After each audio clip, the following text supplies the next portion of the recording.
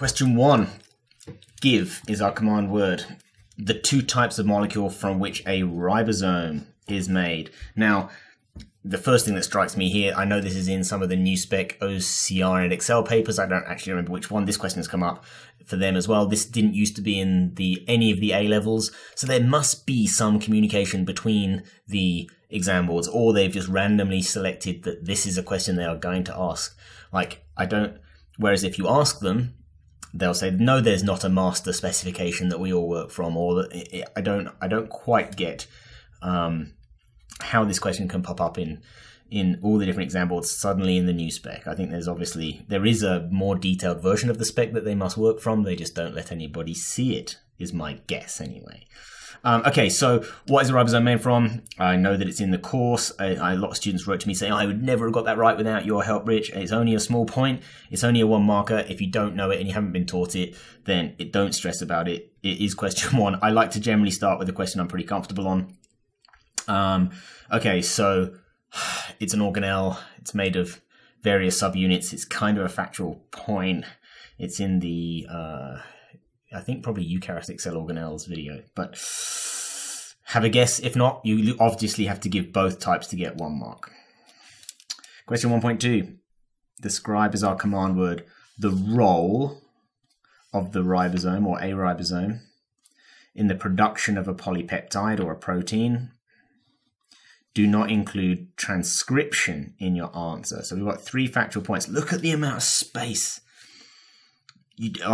This, in theory, could be 3 bullet points. 1, 2, 3. One of the exercises I'm going to put in the course is to answer past papers with 5 words per mark. So try and attempt this question with 5 words for mark 1, 5 marks. Maybe you put 4 bullet points of each of 5 words. But this is way too much space, and the reason why students found this paper difficult to finish was because the amount of space available. And AQA, I don't think, told anyone about that. What does it do? So we're starting with basically a bit of a description of translation, but in the context of what does the ribosome do? So you're not just you're not going into your standard translation, although some of that will get you marks here. You're looking at what does the ribosome do specifically? What's the role of that in the formation of a polypeptide chain? 1.3, the base sequence or part of a pre-messenger RNA molecule from a eukaryotic cell. Complete the table with the base sequence of DNA. Now they can ask you here for the well, in fact, they couldn't give you tRNA because this is pre-mRNA, but you need to be able to go from DNA to mRNA, from mRNA into tRNA and back again in any of those combinations. So again, in practice, make sure that you'd know what the tRNA code, the sequence of bases would be if they asked you for tRNA. So you need to be able to go back and forth.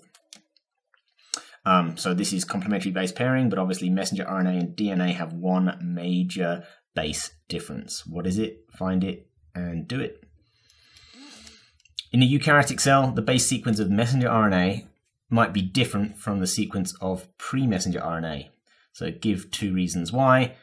2 key terms. This should be like rapid. You know this if you know it, and you can just bang out the key term that's the description and what the difference is, basically describing what the key term does.